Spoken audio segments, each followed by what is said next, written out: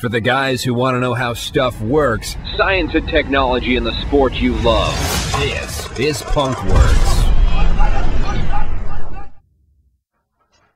Alright guys, we are shooting a test. It is the underbore battle royale. Here is our rig. Very similar to what you've seen before. This is my red sniper, right here. Clamped to a stand.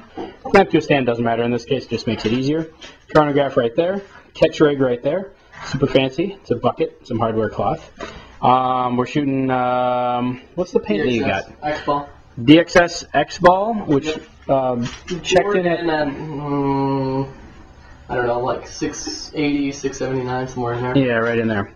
We're going to shoot a whole pile of barrels. We're doing them out of order just to make sure everything is not related to some trend in the gun or something. This is the iFit kit on the die 12-inch, 690. So this is kind of like shooting an iFit kit on a stock barrel of some sort.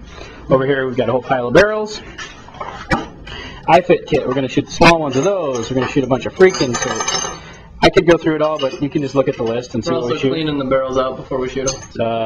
CP 2-piece, Lurker, FLASC, all kinds of good stuff. So results will be up really soon. This is kind of the final ultimate underbore test. What else? Anything interesting with the equipment? No, not really. Not really.